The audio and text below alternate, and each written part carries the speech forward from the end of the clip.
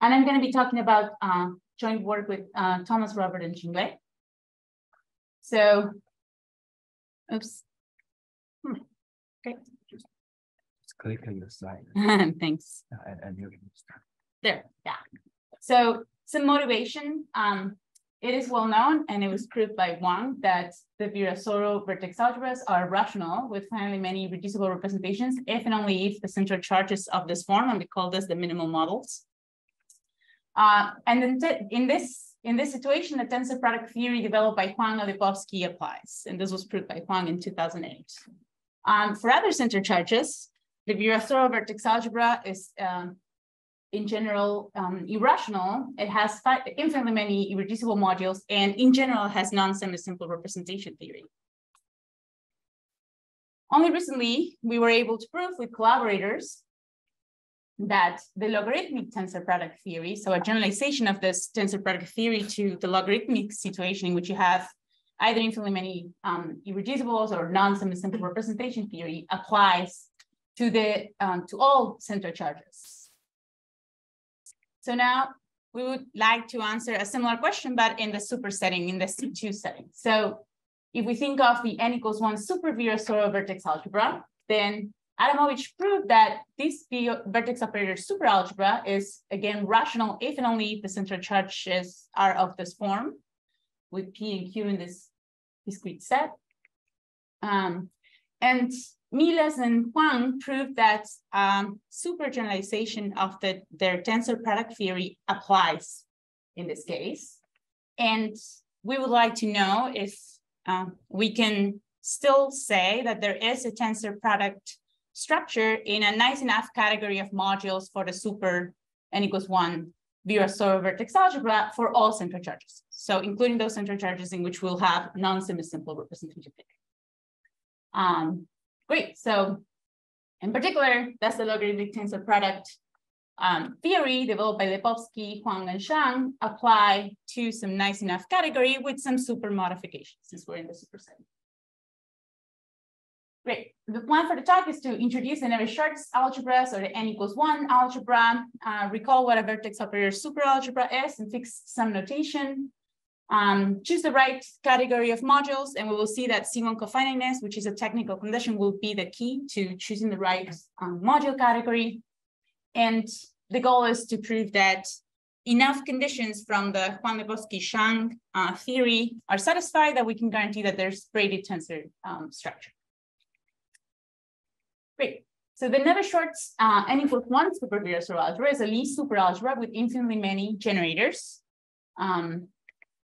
C is central, the LNs are even and actually give a copy of the Virasoro algebra, and the GMs are odd, and they satisfy the following commutator relations for the even elements and anti-commutator relations for the odd elements, and C is central. I should have said that. Oh, there is. Okay. It is a super extension of the Virasoro algebra, and we're going to build Berman modules, so we fix a triangular decomposition, and we're going to call the positive part of the Navier-Stokes algebra this space. The zero part is going to be this space, and the non-negative part is going to be this space. And we do the usual business. We're going to define just the highest weight representation by grabbing a one-dimensional vector space, giving it a greater or equal than 0 module structure by letting the central element act by a scalar C, a complex number. L0 act by another scalar H. That's why we fix here C and H. And all of the positive part acts by 0. So we just induce and we get the Berman module. And here's a graphical representation of what the Berman module looks like. So we have, of course, the lowest weight vector. And we have, for instance, L-1, the lowest weight vector. But now we have half integer things because we've allowed this odd G's to show up. Great.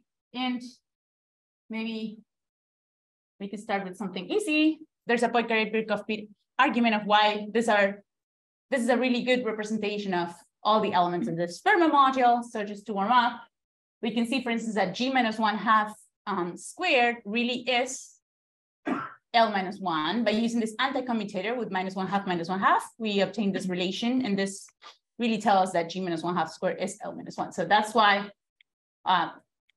G-1/2 squared is not another element at this level. well, analogously, one can, if you had them in this weird order, we want the most negative index to be to the left, so we can just use the anti-commutator to reorder them. And that's why those elements don't appear. And g minus 1/2 to the fourth, well, it's g minus 1/2 squared L minus 1, of course, but we can use the relation between g's and l's to actually move this g minus 1/2 closer to the lowest weight vector and show that it's really L minus 1 squared. So we don't have to worry about those numbers. Great. Okay. In particular, note that we have a nice grading on this Berman modules for the n=1 super Virasoro algebra, where, I mean, this looks a little horrible, but basically we're just saying this is degree 0, this is degree 1/2, this is degree 1, this is degree 3/2, etc. Great.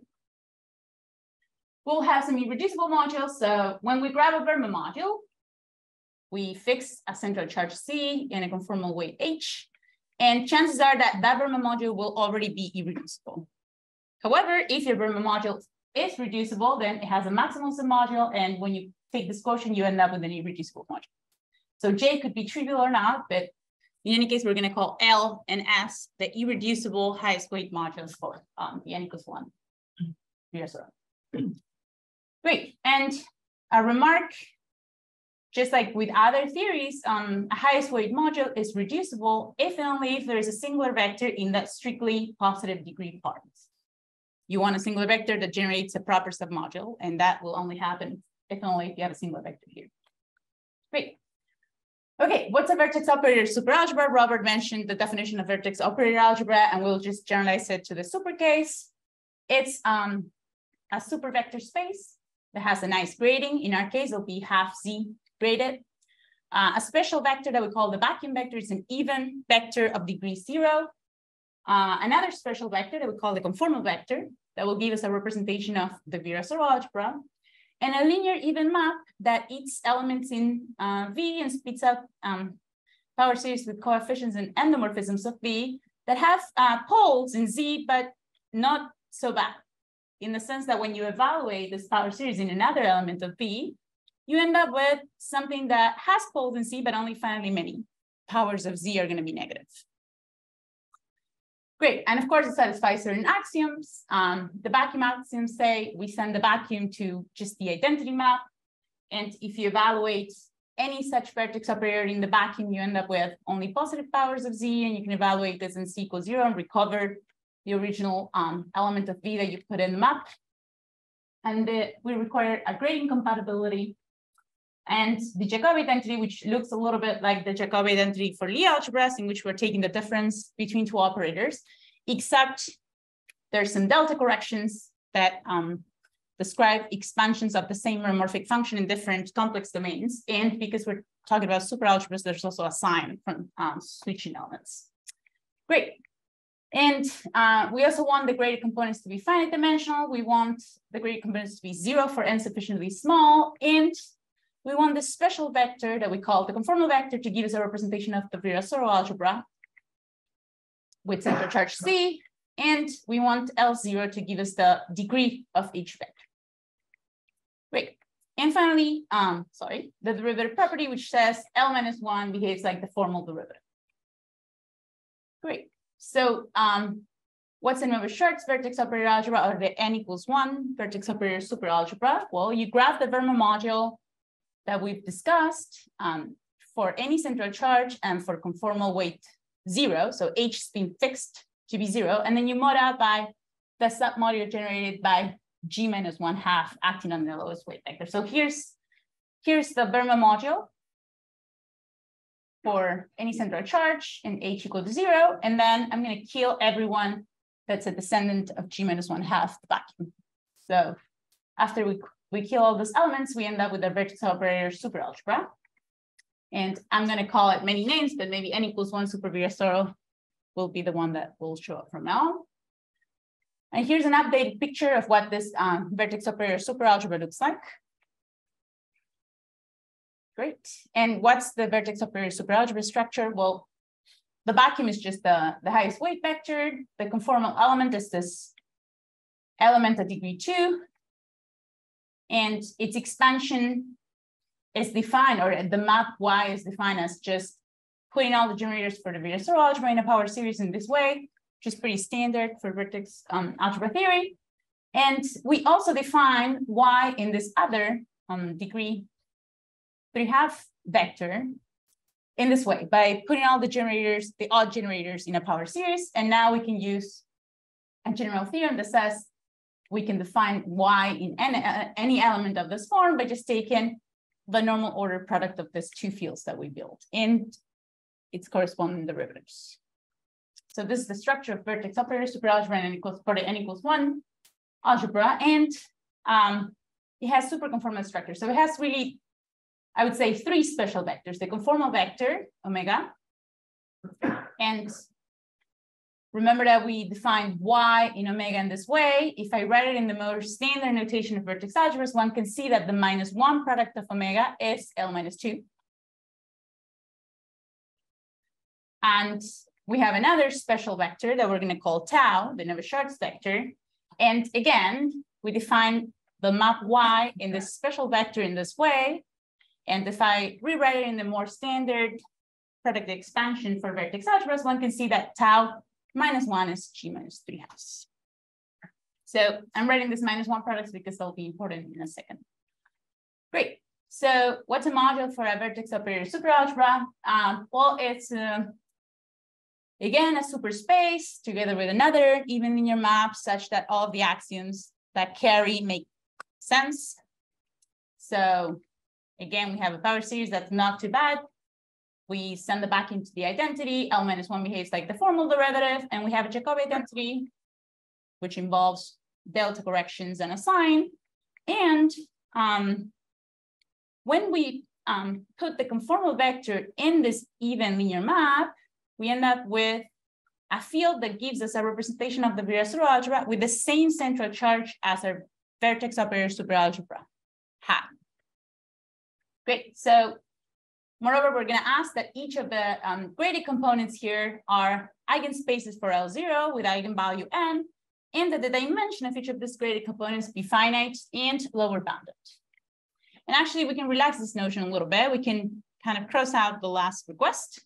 We can cross out the second to last request. And if we replace it with Wn as a generalized eigenspace for L0 with eigenvalue n, we're talking about a generalized V module. And I would like to make a point that the central charge is fixed. The central charge of any V module must be the central charge of the vertex algebra V. Great. Okay, so any Verma module is an example of a module for our n=1 super Virasoro algebra. And the map, so just because the notation is a little confusing, let me just remark, this is a Verma module, so H is any complex number. And this is a vertex operator superalgebra in which we have fixed H to be 0, and we have killed the submodule generated by the descendants of G-1/2, the lowest weight vector. Great, and I claim that for this vertex operator superalgebra, any of these guys is a module in the sense of the definition that we just discussed. And the map is just given by the usual thing because we already have some Lie theory structure that tells us this is a module for the super Lie algebra, and we just use that and we get a module structure for the vertex operator superalgebra. Great. Of course, the central charges, the C and the C are the same, of course. Great. We have, oops, I would like to move this so that we can see those names. Okay, so we have information about reducible Verma modules, and we have embedding diagrams between Verma modules. So the following is true for the Navier-Stokes Lie superalgebra. If you have a map between 2 Verma modules, it must be an embedding. And we actually have a list of all the Verma modules that talk to each other. And this is what the embedding diagrams look like. One second. So we have a list of all the conformal weights, that such that these Vermas are reducible. And we have some information about the singular vectors. I'm sorry, I got a little ahead of myself, and the Verma diagrams are coming in the next slide. But we do know that if you are lucky and you're working with a reducible Verma module, then we know that if it has a singular vector at degree Rs/2, then this is the shape of the singular vector. And let's ignore that horrible expression for a second. You have G-1/2 to the 2n on the highest weight vector plus some horrendous sum. And instead of explaining what this horrendous sum is, I would like to give some examples. So this is the singular vector at degree 1/2.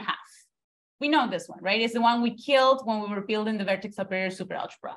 This is the singular vector at degree 1.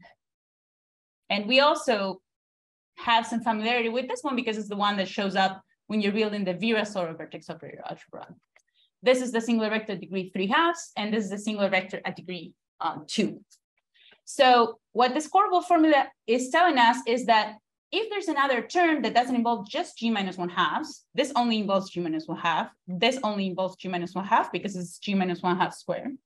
But if there is another term, then it has at least a g minus 3/2 or an L minus 2. This is a very technical condition, but it will be very helpful when we're choosing the right category to try to apply the tensor category of function. What is T? The little t? Little t? Yeah, that's a good question. So it's a parameter for the central charge. So the central charge, oops. Oh, Sorry, I forgot about that. That's right. It's 15 minus 3 minus 1. Yeah, and I'm sorry, that will show up later. That's what that T is showing up there. We're already parameterizing central charges in this way, and we can also parameterize conformal weights in a similar way, depending on T, R, and S, and then this is what the formula looks like. And we can ignore the horrible part and just write it's some polynomial in C and H times an L minus 2. Of course, this could be a 0, times something, we don't care about what else, plus someone that involves a g minus 3/2 or an L minus 3 or a g minus 5/2. So what I'm saying is there's not going to be any terms that have purely just g minus 1/2.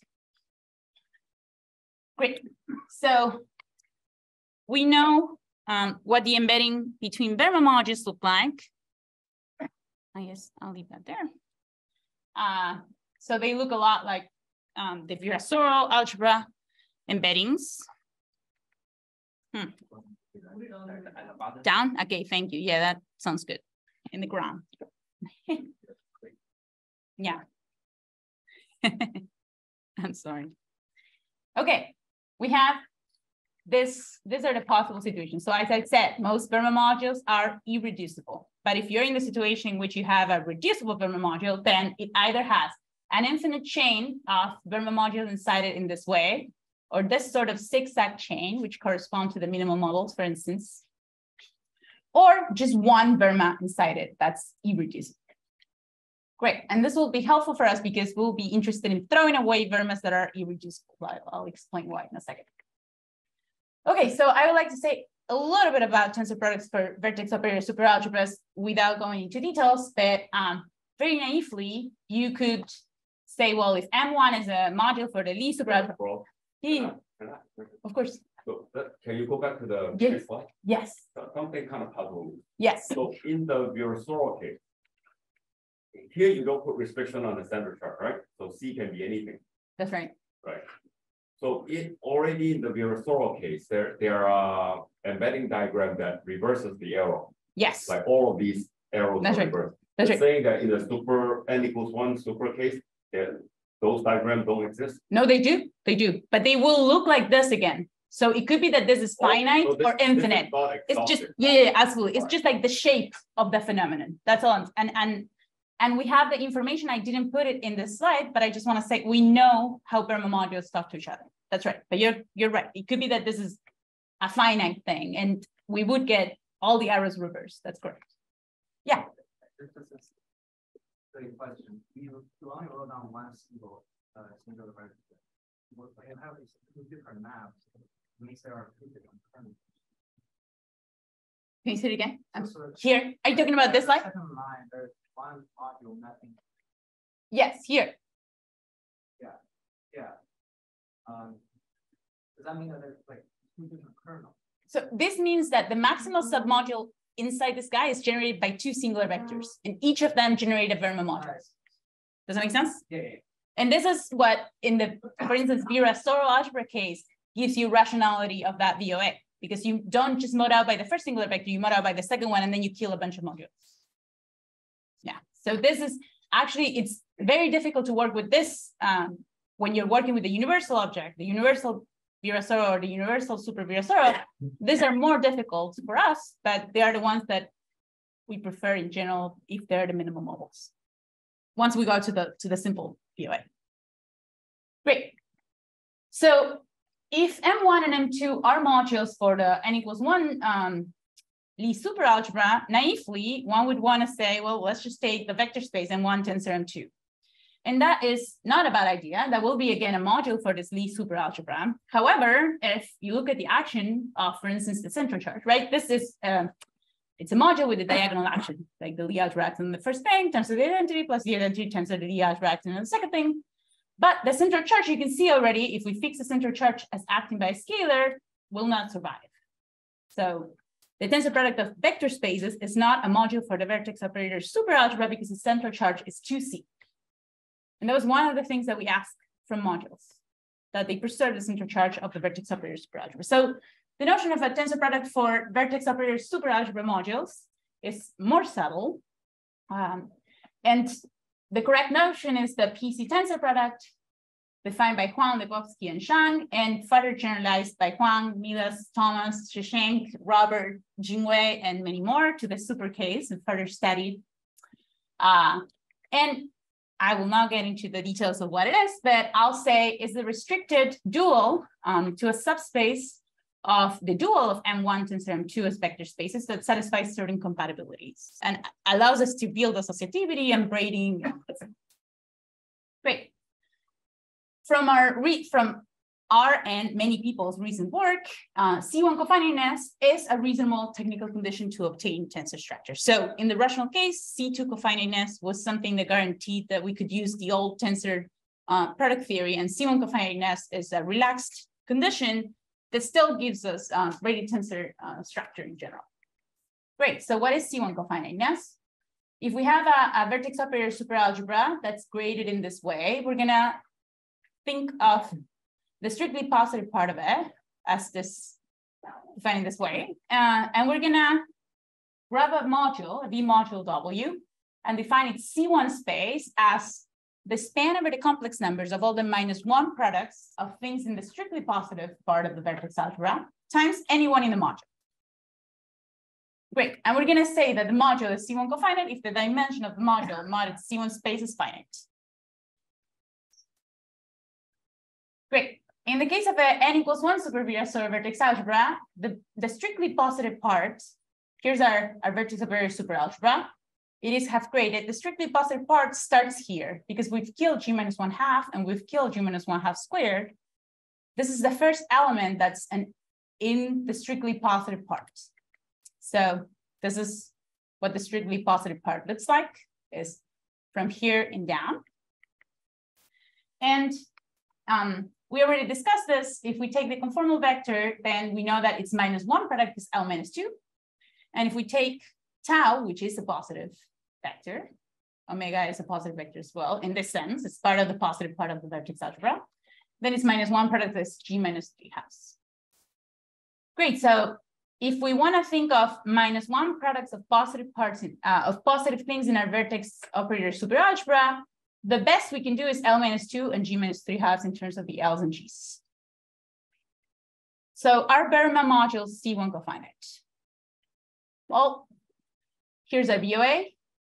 Here's the positive part of our VOA. And as we said, the best we can grab, the highest in this drawing that we can grab is g-3/2. And if we want else, it's L-2. So what is a Berman module mod its C1 space? Oops. Well, here's a Berman. We can grab any of these elements. But if we want to, for instance, catch g-1 in the vacuum, we can't do that as the -1 product of someone here times someone here.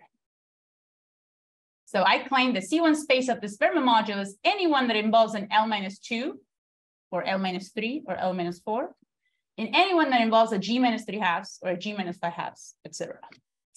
So when I take the quotient of a Berman module by its C1 space, I end up with infinitely many people there that are linearly independent. There are infinitely many linear independent vectors that are not in the C1 space of this Berman module. So Berman modules are bad they're not C1 cofinite. Fortunately, many irreducible modules are not isomorphic to Bernoulli modules, but are actually honest quotients of Bernoulli modules by other modules. And this will be helpful to us. So what happens if we grab an irreducible that's not a Bernoulli module? Well, that would happen if your Bernoulli happened to be reducible, there was a singular vector in there, and we know that it looks something like this. So now let's analyze this singular vector. And we don't really care what the details are here, but we do care that the only things that show up here have an L-2 or a G-3/2, because those are -1 products of the positive part of our vertex operator superalgebra. Great, so this expression, the horrible expression that we covered before, is in the C1 space of the Bernoulli module. If we quotient out by the submodule generated by the singular vector, this is going to die. So it's definitely going to be in the C1 space. And C1 spaces behave nicely with respect to taking quotients. So one can see that the irreducible mod its C1 space is isomorphic to this, which actually gives us something nice. So now we've killed G-1/2 to the 2n, the lowest weight vector became something in C1.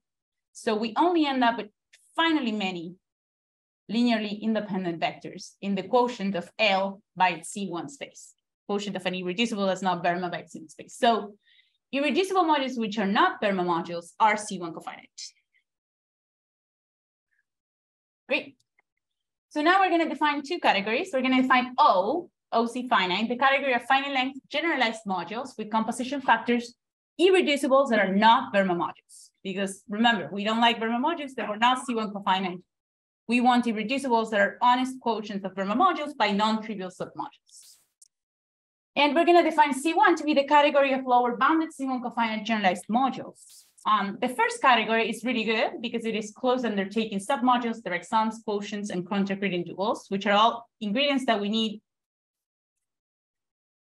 for the Huang-Lebowski-Zhang tensor category theory. And the second one, it's really nice because it is closed under this PC tensor product. And this was proved by Miyamoto in 2014. And it needs a super modification that we checked works because Miyamoto proved it for the vertex operator algebra case. Great, and what we proved in our work in progress is that these categories coincide. So it would be really hard to show that this category is closed under PC tensor product.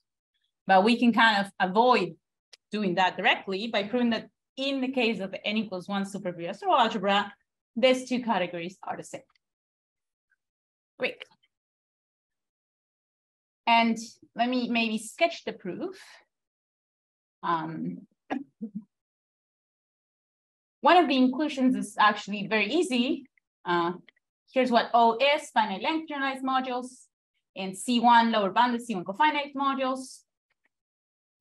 So if you grab a module that is finite length and that has composition factors irreducible non-Bernoulli, then it has this resolution with each subquotient an irreducible non-Bernoulli and therefore C1 cofinite, and it's very easy to show that we can lift C1 cofinite. So in particular, W1 is W1 mod 0 and it's C1 cofinite.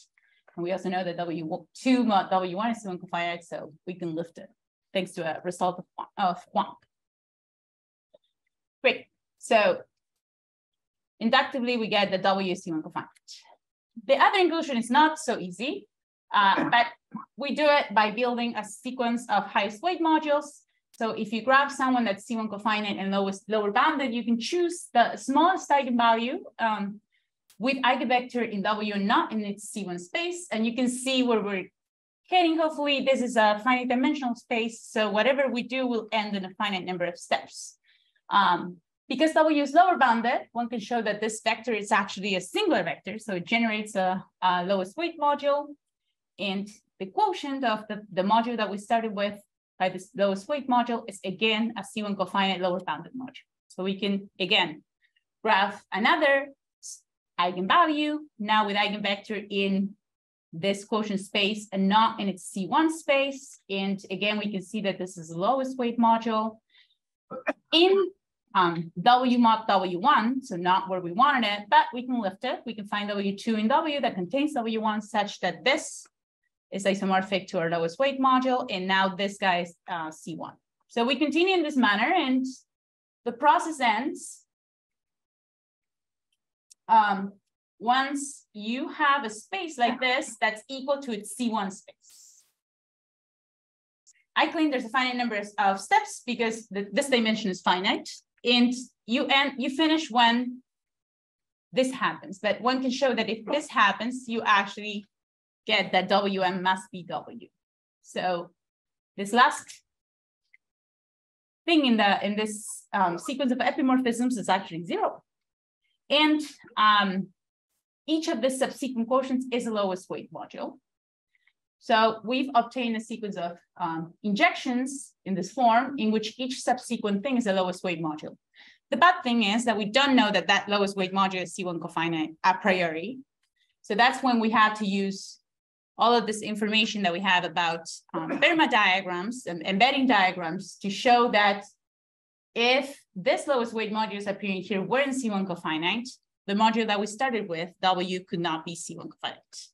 So we do that, and we can show that every lowest weight module appearing in this resolution is C1 cofinite, and then we can extend it so that each composition factor is actually an irreducible non-Bernoulli module. Great, so this shows that these categories are the same. And this is our theorem for any central charge, the category of generalized finite length NC modules, or n equals 1 super Virasoro modules, whose composition factors are isomorphic to non-Bernoulli reducibles, has braided tensor category. And maybe we'll make it on time. Great. Let me just tell you a little bit about rigidity. Can you say it again? No. And actually, we threw away Bernoulli modules, which are the reasonable, I'm sorry, I forgot to put them in, which are the reasonable projected covers for simples. So no, we can't. Yeah, this is a problem. We of course would like to be able to do this, but we probably would have to enlarge, make the category larger in some way. Yeah. Yes. So that's we get braided tensor category structure, but we've thrown away candidates for projected covers. And of course, our hope is to be able to establish rigidity for all central charges, but this is far from done. So let me just maybe tell you what we can do.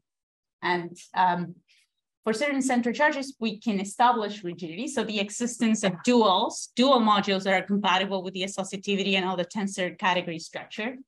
And here's the C of T. So here's the parameterization of our central charge as a function of T. And T in principle can be any complex number, non-zero. It's very easy to show that if T is not rational, then this category is actually semisimple, which is not at all what we expect for all central charges. We definitely expect non-semisimple categories, but when you fix T to not be rational, you can actually show that the category is semisimple. And Thomas, Gallardo, and Andy show that for generic T, so for all that at most countably many values of T, there is this really cool realization of the product of n equals 1 super Virasoro with free fermions, and they are this infinite order extension of the tensor product of Virasoro modules. So this thing on the right is honest Virasoro modules. That's why they have the Vir. For central charge CL bar, in A this and B this. So this is something that depends on T, and this is something that depends on T. This holds generically.